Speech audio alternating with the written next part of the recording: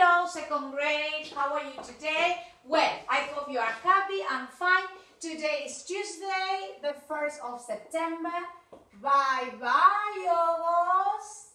Hello, September. This is the month of my birthday. So I like September. This is my favorite month. What's your favorite month? October, November, July, February, January. And I like January. Yes, and February because it's holidays. Yes, okay. Well, so, what's the weather like today? Well, it's a windy day, it's a sunny day, it's a rainy day. No. It's a sunny and cold day. Yes, okay? So, pay attention now. Hasta aquí tienen que estar hechas las páginas del Activity Book 115 y 116, ¿está? Y me tendrías que mandar las páginas 49, parte 1 y 2, 59 y 69. Yes, para que te corrija la Teacher Ruth y el staff y te manden corregido todos los trabajitos de Cut Out Pages. El Activity Book no me estoy llevando porque es solo copiar palabritas y pasar acá. Yes, lo que me estoy llevando son los temas de Cut Out Pages que estamos practicando la gramática. Bueno, de tarea vamos a tener hoy la página 117 y la 118, donde vamos a escribir estas palabras, yes, que vamos a repetir ahora ya que estamos. Mirror, bookcase, in front of, armchair, opposite, sofa, next to, bed, wardrobe, behind, window, between, clock, door, television. Y ponemos con el dibujito al lado de la palabra que corresponda. Tengo una noticia que darte, pero espera, wait a minute. Ya te voy a decir. Yes, okay, wait.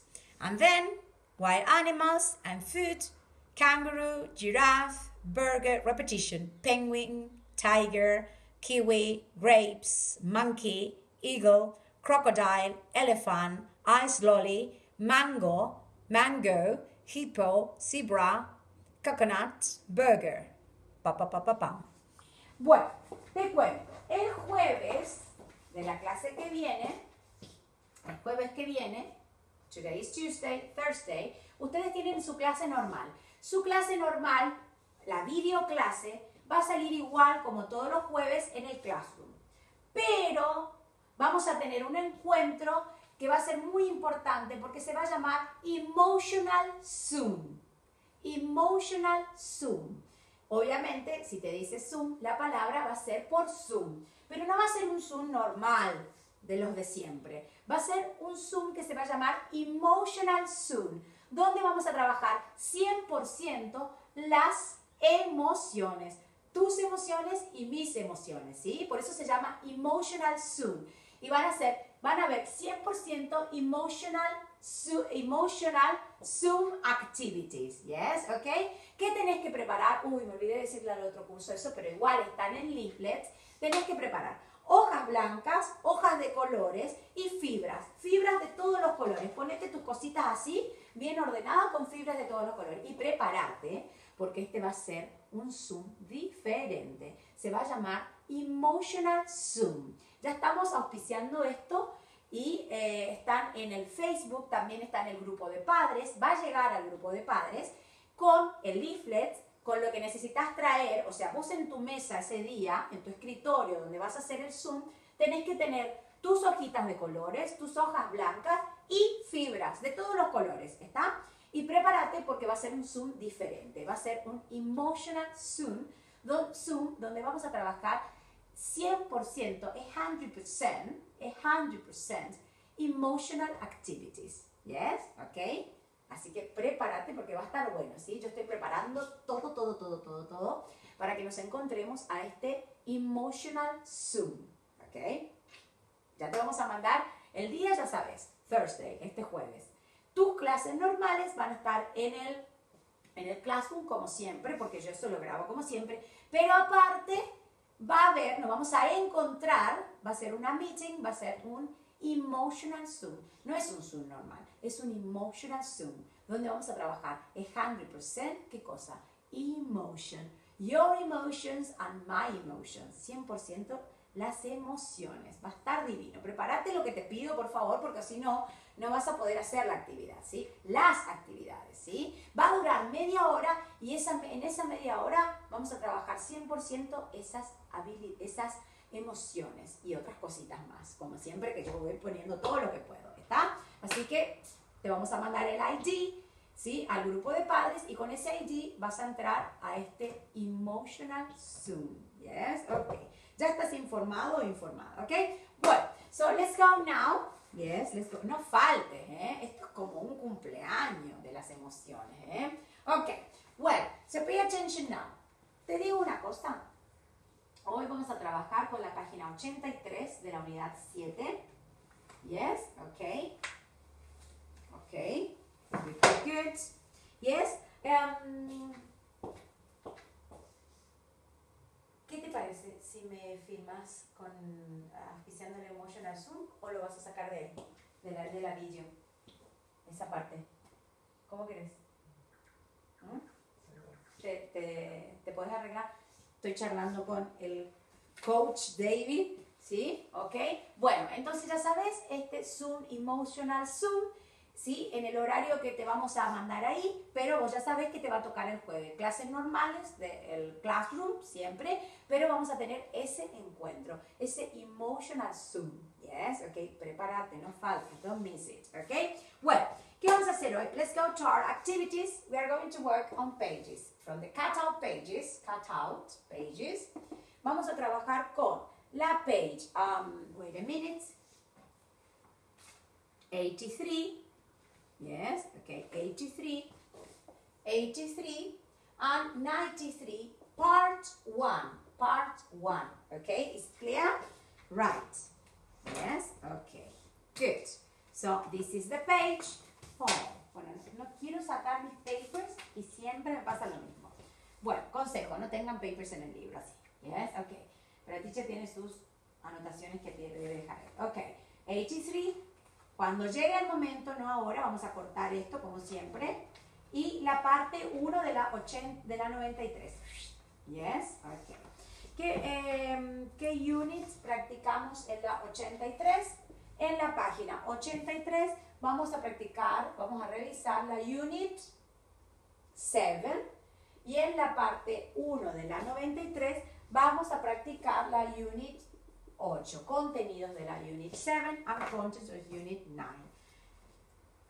8, perdón. Yes, ok. Well, ¿qué hacemos primero cuando hacemos las cutout pages? Acordate que tienes que tener preparado hoja blanca, fibras, yes, scissor y glue. Is it clear? Right. So, primero que hacemos la parte oral. Yes, ok. Good, good, good, good, good, good. En la parte de la 83 vamos a practicar there is, there are, ¿ok? ¿Qué quiere decir there is, there are? Muy bien, ahí me contestaron en mi casa, yes. Pónganse súper divinos, divinas para venir a ese Zoom, a ese Emotional Zoom. Emotional Zoom. Va a estar, yes, si Dios quiere, ¿ok? Well, so pay attention now, yes, okay. Yes, pay attention here. Yes, okay. The first thing we are going to write next to the picture. Corre la teacher esto porque está. Organize the desk.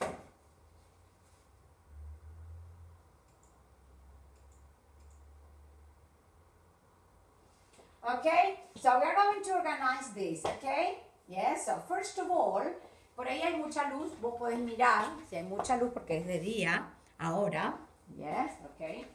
Entonces, vamos a poner, what's this? A wardrobe? A wardrobe? Ay, perdón, wardrobe. A wardrobe, yes. Todas las palabritas, yo te voy a enseñar algo. Nosotros estamos practicando la unidad 7, unit 7. Entonces, ¿vos a dónde tenés que ir? En el hipotético caso que no te acuerdes las palabras. Tenés que ir a la unidad 7 donde dimos el vocabulario de la unidad 7. ¿Yes? ¿Está? en el hipotético caso que no te acuerdas. No tienes que saber cómo manejar todos los contenidos de tu libro. A wardrobe, an armchair, an comienza con A, entonces va a armchair, a clock. This is a clock, el que va pegado a la pared. And the one you have here is a watch. Watch, yes, okay. A bed, a bed, a bed. What's that? A door, a TV, television, a bookcase, a bookcase. Esto me ayuda a memoria, ¿eh? A sofa, a sofa, a mirror, and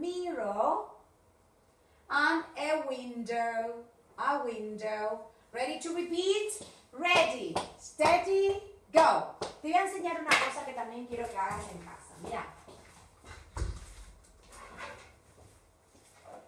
Vas a repetir las palabras y vas a hacer así. Vamos. A wardrobe, an armchair, a clock, a bed, a bookcase, a TV, whoops, a mirror, yes, okay, and a window, yes. Hace con un objeto que tengas en casa. ¿Por qué? Porque el cerebro se va a concentrar en diferentes cosas. En que no se te caiga la bol, en que no, si no tenés un globo, con una bol, en que no se te caiga el balón, ¿sí? En recordar la palabra. Yes, okay, is it clear? Muy bien. Entonces, a eso apuntamos, porque el idioma no se va a dar sentadito, haciendo una clase quietito. No, el idioma se va a dar en una discoteca, cuando seas más grande, obviously, en un matiné, en una playa, at the beach, at the hospital, in the street. Se te va a dar en cualquier contexto. Entonces, tenemos que prepararlo al cerebro y sacarlo de ese lugar donde está, de ese centro de confort. ¿Para qué? Para que vaya, ¿cómo? Practicando, ¿sí? De otra manera el idioma, ¿está? Por así decirlo. Yes, ok, dale. El wardrobe ya repetimos todo y ahora ¿qué nos vamos a hacer? Vamos a poner un tick, cross, question mark. Tick, cross, question mark. Tick, cross, question mark. ¿Y qué me queda? Una tick.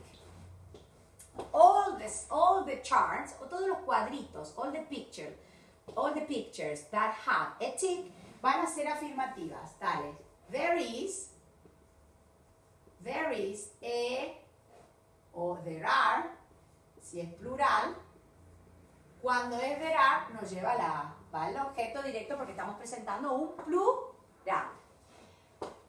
Si tiene una cruz, va a ser there isn't, yes, there isn't, o, muy bien, en casa me están respondiendo there aren't, okay? Is it clear?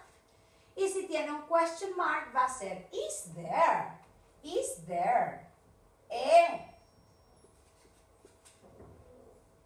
pa, o are there. Yes, there is. O no, there isn't. Estamos practicando I en su versión singular, en sus versiones singulares, singular y plural, yes? Yes, there are. O no, there aren't. Okay, is it clear? Are you ready? Good. So, ay Dios, qué nervios. Okay. Voy a usar, si tengo un objeto, there is, si tengo más de dos, there are, ¿eh? Ok, en realidad acá son todos muchos objetos, pero voy a practicar, por ejemplo, con esta que tengo books, voy a poner there are books in the bookcase, para usar there are, ¿yes? Ok, vale. Ready, steady, go. There is a wardrobe. There isn't an armchair. Is there a clock? Yes, there is. No, there isn't. Oops. Okay. There is a bed in the bathroom. There isn't a door in the bathroom.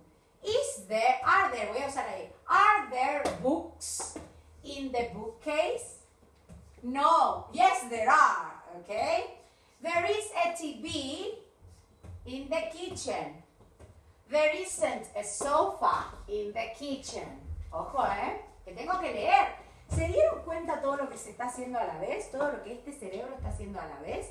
Está leyendo de la pizarra la frase, identificando si tiene un tick, una cross o una question mark, o un question mark. Pensar en la gramática, cuando es singular, cuando es plural, cuando uso there is, cuando uso there are. ¿Qué otra cosa más está haciendo? No, el cerebro está moviendo la raqueta, que no se te caiga, controlando que no se caiga ese balón. Oh my God, ¿te diste cuenta? Yes, did you realize? Good. Bueno, there isn't a sofa in the kitchen. Is there a mirror in the kitchen? Yes, there is. There is a window in the garage. Yes, okay? Is it clear? Así mismo quiero que hagas en casa. Si vos me haces caso, el globo viene a mí, no sé por qué. Ok, si vos me haces caso, vas a ser successful, exitoso. Si no, yes, ok, ay, pero teacher, no tengo un globo, no tengo una raqueta, hace con una pelotita, con la pelotita de tu perro, aunque sea andar tirando, ¿sí? La idea es poner un obstáculo y cambiar y llevar el cerebro desde ese centro de confort, que ella sabe, sentadito me sale más fácil, y ir a lo otro para ponerle un obstáculo, yes, ok, yes, ok. Bueno, listo, queda clara la primera parte. Ahora me voy a ir a la segunda hoja. Yes, ok. Entonces, yes, ok. Bueno, es divino como queda con este negro, pero no se borra, chicos. Yes. Yes, cuesta. Yes, ok. It's for the board, but oh my God, mancha un montón. Good, good, good.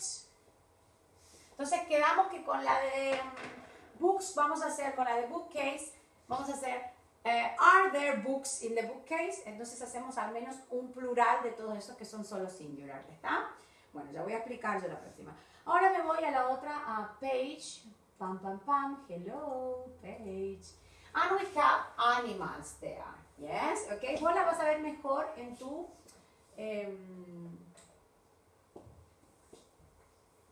yes, ok. So we have a monkey,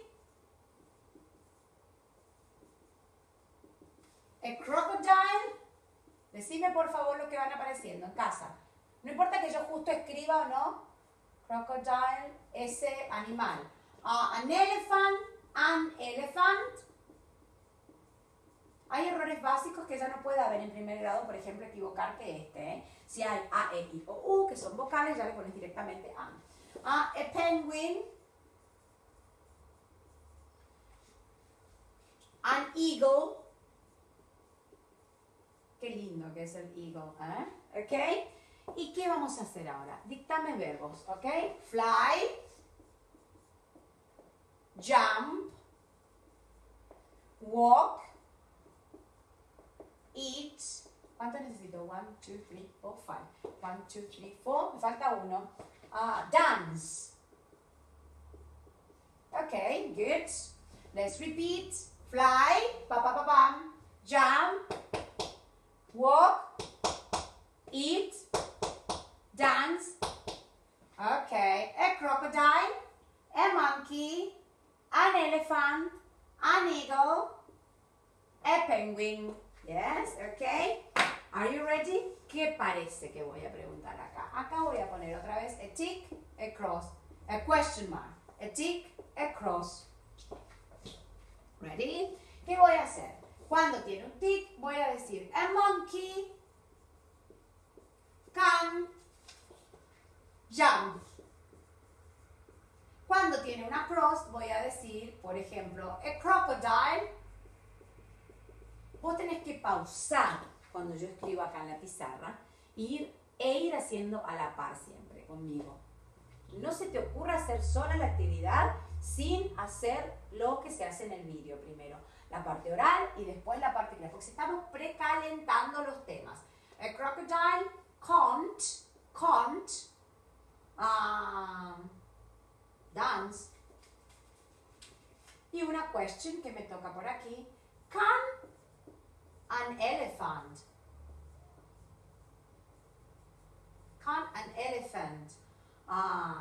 eat? Voy a cambiar otro. Can an elephant fly? No. Eat, porque estoy hablando de un animal, ¿eh? No, it can't. Oh, yes, it can. Yes, ok. Pongo las dos opciones, en este caso es no, porque ya sabemos que no puede hacer eso, ok. Ready? Agarras tu globo, balloon y comenzamos. A tick, afirmativa, a cross negative, and a question mark interrogative. Okay, a monkey can fly. No, a monkey can jump. A crocodile can't fly. Can an elephant dance the hula hula? No, it can't. A penguin can eat fish. An eagle can't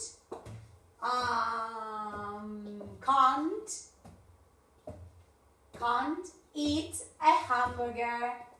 Bye bye. Vieron que pensé las cosas que tenía que decir, ¿yes? Is it clear? Así te toca hacer a vos también. Ahora sí podemos ir a las catch-up pages. Te dejo siempre un ratito esto ahí para que vos lo puedas poner en tu tablet, pones pausa y haces la actividad. ¿Ok?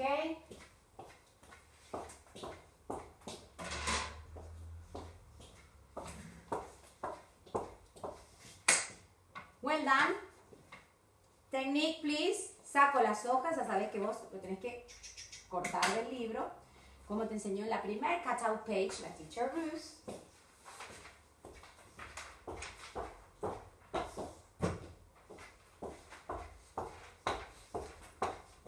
Saco bordes.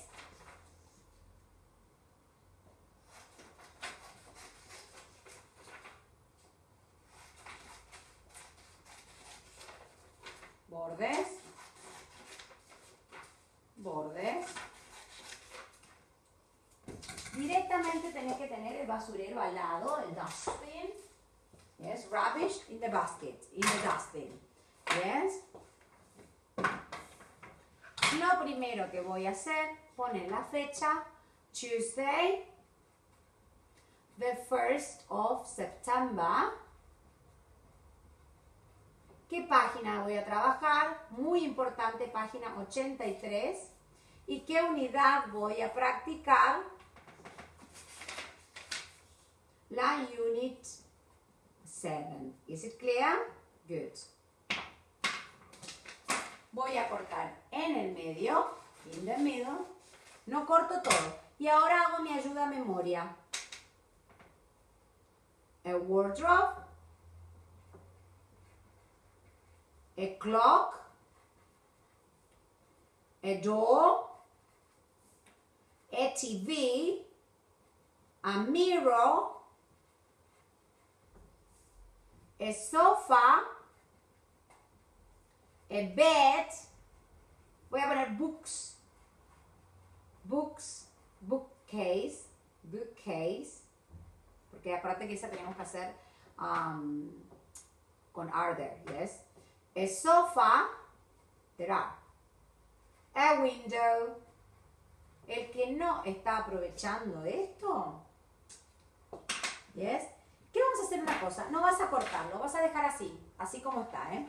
1, 2, 3, 4, 5. 5 en uno y 5 en el otro, ¿yes? Vamos a poner un tick, una cross, un question mark. Tick, cross, question mark. Tick, cross. Mira.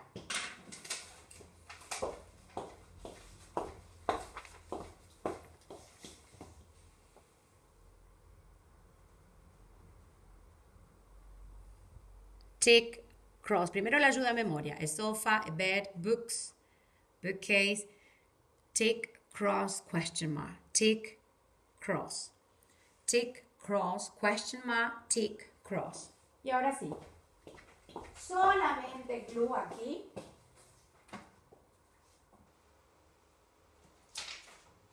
Y solamente glue aquí. Porque quiero que se pueda levantar esto y poder escribir abajo, en el hipotético caso de que no me quede lugar donde voy a dejar. Ahora dejo lugar en el medio y dejo lugar en el otro espacio. Acá, mirá, que te quede lugar aquí y aquí. Y yo me voy a manejar ahí. Si no te entra, lo puedes hacer abajo. Y ahora sí vienen las frases. Voy a hacer algunas. There is a wardrobe. Y pones una parte de la casa. In the, ¿dónde está siempre el wardrobe? In the bedroom. Muy bien. Ok, you have bedroom. You have, dime las partes de la casa. Dale. Bedroom. Bathroom. Kitchen. Well done. Dictame desde casa, ¿eh? Ok, living room. Ok, bedroom. Bathroom, kitchen, living room, garden, garage, obvio, or garage. There is a pronunciation difference in the pronunciation because one is American and the other is British. Yes, okay. There isn't a clock in the bathroom, le voy a poner yo. Is there a door in the kitchen? Y respondo. Yes, there is. O no, there isn't. Yes, there is, no, there isn't. Voy a hacer la de los books. Are there. La única que va a ser con are there, ¿eh? Are there books in the bookcase? Yes, there are.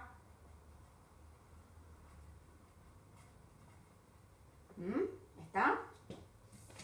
Mira cómo queda. Look. There is a wardrobe in the bathroom. There isn't, tiene una cruz, entonces there isn't a clock in the bathroom. Is there a door in the kitchen? Yes, there is. Ojo, se me encimó un poquito ahí. Y bueno, los otros también. There is an armchair. Le puse sofá, chicos. Nadie me avisó. Porque este está apuntando a que es armchair. Armchair. Ojo que quedó ahí medio tachadito el de la teacher, pero el tuyo no va a quedar. Así. Ok. Armchair. An armchair. Yes, okay. There is an armchair in the living room. There isn't a bed in the bathroom. Ya hice con el de are there, ¿está? Porque son muchos libros. Quería usar un are there. Are there books in the bookcase? Yes, there are. Y así con todas las otras. Yes, okay. Yes, good. Ya tiene la fecha, tiene la página donde trabajé, la página 83, trabajamos la unidad 7 y ahora me voy a los animals. Este no vamos a hacer mucha propaganda, directamente le vamos a sacar los bordes. Le vamos a dejar donde está la página. Mira, ya tengo. También se podía armar, pero déjalo no lo armes porque si no, no lo vamos a poder. Es un pelito que quedaba como un cubo, ¿yes? Pero lo vas a hacer así. Directamente lo cortás del Classroom y te queda Unit 8, no gastás una hoja blanca, te queda la página 93 y pones fecha en la misma página del libro. Tuesday, the 1st of September. Bye bye August. Hello September. Y le voy a poner arriba a monkey, a penguin, an elephant. Vos haces la letra super mega archi re divina, ¿eh? An eagle, a kangaroo,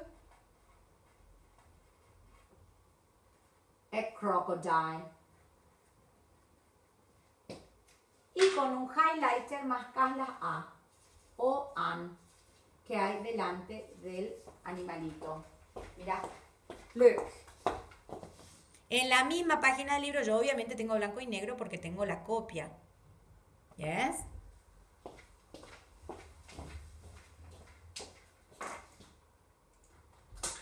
Okay, so pay attention.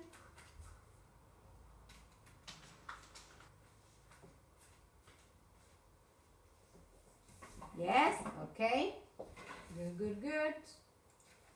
Y ahora hacemos una pregunta con cada animal. Put tick, cross, question mark. Tick, cross, question mark. Yes, okay. A monkey can, I have visitors. Yes, jump. Tengo una cruz. A crocodile can't dance reggaeton. Y hago una con pregunta. Can a kangaroo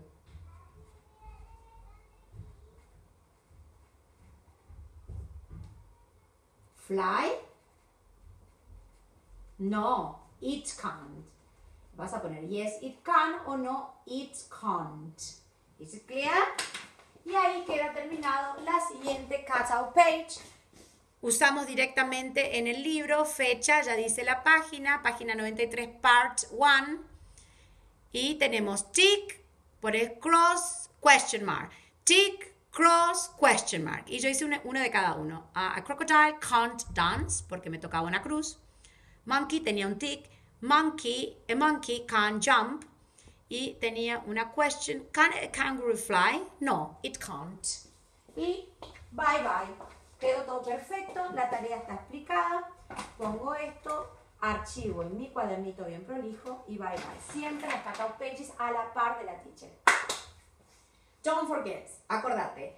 Thursday, clase normal, la de siempre va a estar en el classroom con tu fotopizarra, con todo.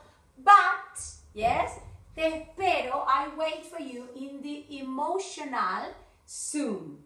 The emotional Zoom. Donde vamos a trabajar 100%, 100%, yes, ¿qué cosas? Your emotions. Your emotion and my emotion, con actividades, yes, ok. Va a ser solamente 30 minutitos que le vamos a sacar el máximo provecho, ok. Be prepared for the emotional Zoom. Te va a llegar la invitación y vas a tener tu ID y eso, y te va a llegar también el horario, ¿sí? Espera, porque eso vamos a mandar en el grupo de padres, ok. Mua, mua, mua, mua, mua. See you next class, bye bye. Have a nice day, second grade. I wait for you.